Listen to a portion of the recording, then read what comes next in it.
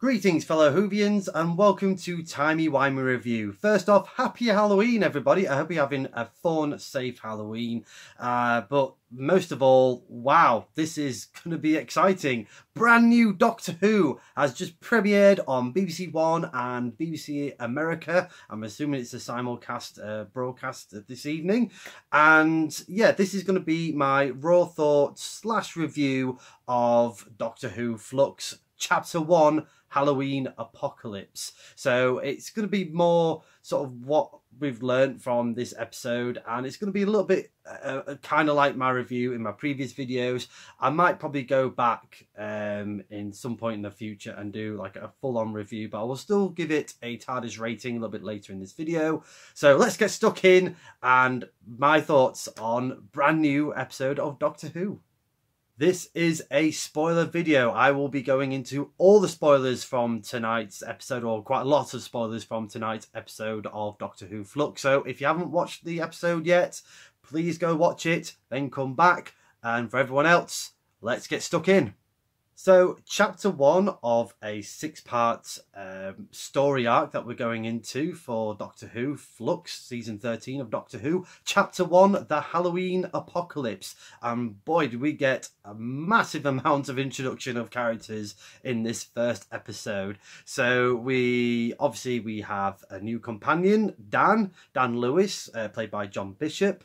We've also have Vinda, who was on the observation platform Rose, I think it was called, Operator Platform Rose. He was out in deep space in this observation platform.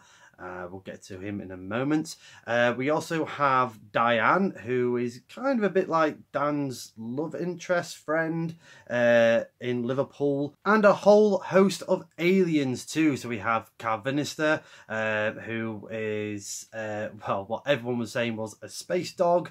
Looked a bit like Chewbacca from Star Wars. No, he wasn't. He was a very enjoyable character, actually. I thought Craig Ells did a great job there. Corrie fans would recognise that name, and yeah, he was an enjoyable character. He was pretty much him and his race was very much there to take all the humans off Earth because they know of this thing called the Flux, and the Flux is this big swarming entity in deep space coming to every sort of planet in the known universe and just swallowing them up whole. You cannot escape from it. They have this master plan of hopefully protecting Earth from the Flux. We had the appearance of the Weeping Angels, exactly what you need on a Halloween night. They were very menacing and very scary as usual. And also the Sontarans, they made an appearance as well, sort of setting up for the Chapter 2 that we're going to get next Sunday. Great to see Dan Starkey back as one of the Sontarans. I don't know whether we're going to see him next week as well, but a great cameo nonetheless. The two most mysterious characters for me in this first chapter was the Swarm. They were pretty much the villain of the piece. He's going to be around for quite some time. He's pretty much this alien race that can absorb life forms of the life force, of humans, and I imagine aliens as well. And he seems to know the Doctor from her past. The Doctor doesn't recognise the Swarm at all, so big sort of mystery who he is.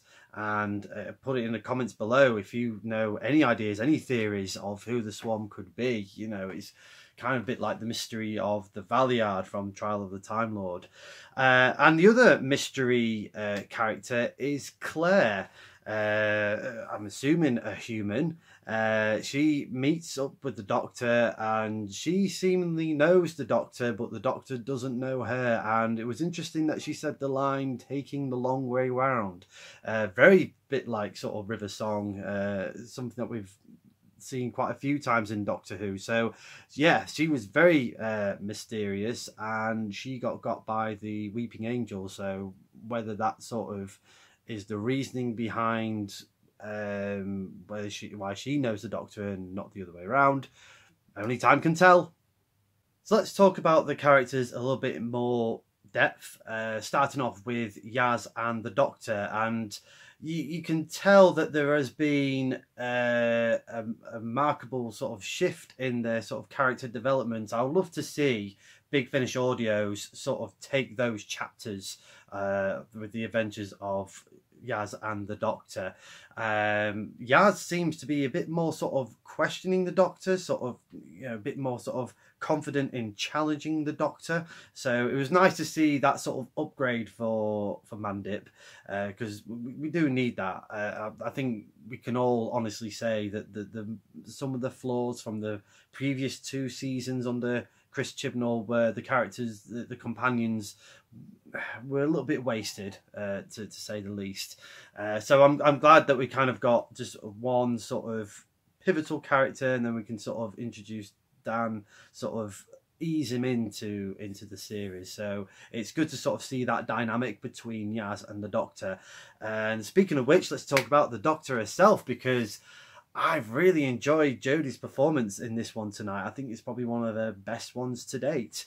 I like that the Doctor is more standoffish. That's what I want. I want the mystery back of the, you know, she's been a bit more humanised, happy-go-lucky. But ever since what happened in The Timeless Children and that big reveal, I feel like she's taken Yaz on a journey, but sort of to the Doctor's own gain. She's basically looking for the division. So she has this conversation with Carvinister and asking, who was the division? You used to work for them. Where are they? Where can I see them? So I'm really happy that we're going into that part of the Timeless Children storyline of who was the division, these mystery Secret Service like people of Gallifrey. Like I said in my Timeless Children review, very much like remind me of Star Trek in those sort of secret services that they have, like Section 31, Tal Shiar, Obsidian Order. So I'm glad that we're sort of taking at least that element from the Timeless Children storyline and putting it into Doctor Who Flux. And what about our new companion, Dan, John Bishop? It's a bit early days, I think, to be fair. The character of Dan is like, oh, isn't he nice? You know, I don't think he's got a job. He's, in this episode, he's pretending to be a tour guide in this exhibition, only to be told by Diane that you don't work here anymore. You know, you've got to stop doing this because you are going to get banned from the exhibitions and the exhibits. And you can tell that he helps out. He helps out at a local food bank, donating food for everyone else, but not for himself. And he's pretty much broke, although can afford a Liverpool shirt, which is interesting. So yeah, he's got nothing to eat in the house, and he got that, oh, what a nice guy. But it's a bit early days, which is, to be honest, is fine. You know, let's break him in gently. You know, there's going to be so much pressure on these characters now, so it was quite refreshing to sort of have him sort of ease into this first episode, and hopefully we'll see more of his character grow in the following 5 episodes and the 3 specials next year. Same goes for Vinder, played by Jacob Anderson. He only had like a small appearance in this episode. Basically, he was some kind of like space operator, sort of just to observe what's happening in that part of space, and then he sees the Flux and eating all these planets, and he was getting the heck out of there, and I don't blame him. But again, early days for Vinder. Let's see what happens again in the remaining episodes. On the whole, I really did enjoy this first chapter, and I think it's a bit early days to see if it's like a just standalone episode, because it is just one. I don't think that's what they're going for, really, which is absolutely fine. So yeah, for this first chapter, really enjoyed it. It was a good sort of solid introduction into what we're going to go through with the Flux. mysteries with the Swarm and Claire. I love the dynamic of the Doctor and Yaz. It reminded me of the Sixth Doctor and Perry after season 22 going into season 23 with Trial of the Time Lord. So again, it kind of reminded me of that. Like the little reference of Nitro 9 from the Doctor earlier in this episode. Really, really good. I like that the Doctor, just like Ace, can't quite handle the explosives that well. So I quite like that little nod there. But yeah, it brought definitely some excitement into Doctor Who, and the cliffhanger at the end, really enjoyed that. You know, everyone, the stakes were already raised, so that was a really good way to end the chapter. We've got a lot of mystery, a lot of suspense going through, and some great special effects. Again, I've always praised the high quality of special effects from the Chris Chibnall, Jodie Whittaker era of Doctor Who. So I'm going to give Chapter 1, The Halloween Apocalypse, a TARDIS rating of 7 out of 10. Really fun, enjoyable episode. Left me wanting more. Can't wait for Chapter 2 next week. Let me know in the comments below your thoughts to Doctor Who Flux, Chapter 1, The Halloween Apocalypse. Did you enjoy this episode? Are you excited for Chapter 2? What's your theories on the Swarm or the Flux, or what other things did you pick up in this episode? It is a spoiler episode, so, you know, let's be a little bit kind in the comments, but let's have a good old chinwag. Let's get some fan theories out there.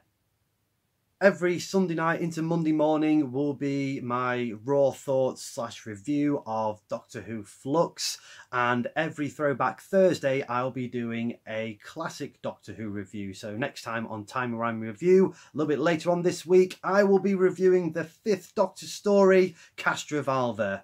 Until next time, thank you very much for watching this video. I hope you've enjoyed the review. Please like the video, share the video, and subscribe to the channel, and be sure to check out my other videos on the Timey-Wimey Review YouTube channel. But as the good doctor once said, any questions? No? See you later.